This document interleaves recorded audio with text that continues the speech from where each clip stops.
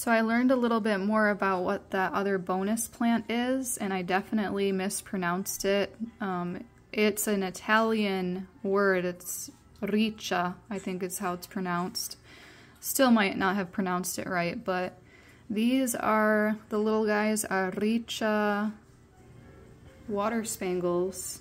I think they're like purple laced water spangles, which is a rare,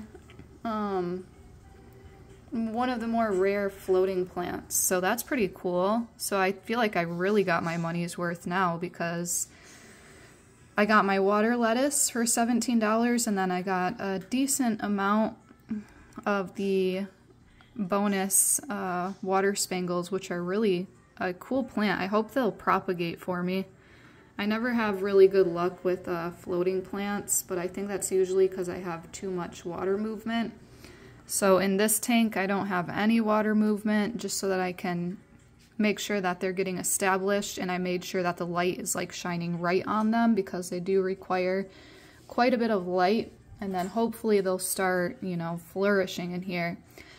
I am going to make some changes to this tank, because this is where my neons currently are, and after doing a little bit more research on neon tetras, they actually do better in black water tanks and with lower light. So right now, obviously it's not a black water tank, and I don't even have any wood in here at all, or any like leaves in here at all, and the light is pretty strong for them. So when I set up the Cory tank, because I have to redo that today, Corydora is also like more of a black water tank, so I'll probably end up incorporating some driftwood in there for them, incorporating some mango leaves or catappa leaves, so that we can get kind of that tea-colored black water tank that they, or black water that they like, so that they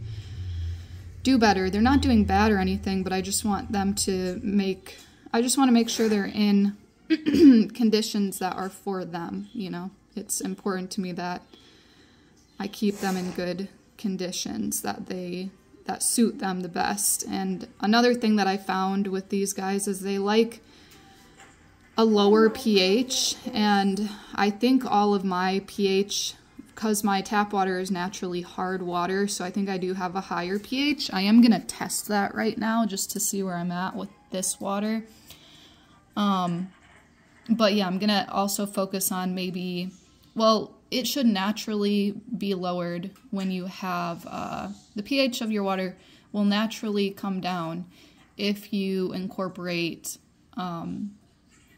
like driftwood and catappa leaves and things that will release tannins into your water. So that's probably why they like that. They also like more hiding places. So in my new tank that I'm going to set up, I'm going to have more hiding spots for them and just make them feel a little bit more comfortable. Like, they're not hiding at all in here. They've been swimming all around. They're not like, they don't seem bothered by it, but you know, they could also be doing better. And I heard it's really difficult to breed neon tetras, just, you know, for the standard aquarium hobbyists like myself, but I feel like that would be a good goal to have, is to breed the tetras and breed my Corys.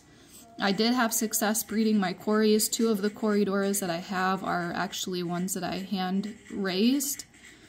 So it's hard to collect their eggs because the Corydoras will lay them and the other ones will come up and eat them immediately. So you have to watch them and have everything prepared to scoop the eggs out, and then you have to have a certain tank for the eggs, and then you have to make sure that it has enough, you know, just everything that comes along with breeding. But I did have success with them. I just haven't tried to breed any more since then, but I might have the goal of trying to breed these guys too. I just need to do more research on that and make sure their setup is ideal. But yeah, I'm gonna test their pH and I'll let you guys know what the pH is. I'll actually show you because I have the master test kit. I'm gonna do the low range pH and then the high range pH, so I'm gonna do that now. Alright, so this is my low range pH, so yeah, we're definitely at about like a 4 or a 7.6 for that one, easily. So for the high range pH, we're at about, I would say about an 8.2. So yeah, that's definitely a higher pH than these guys prefer. So I'm going to have to try and bring that down a little bit for them, just to make sure they're in their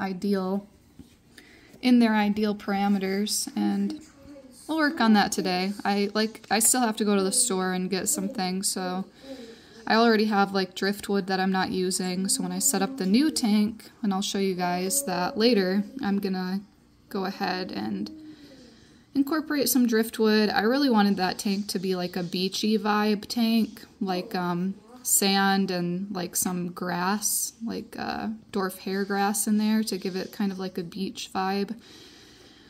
But we might have to go with something else unless I just decide to keep these guys in here and turn this into a black water tank, which maybe I'll end up doing that instead. But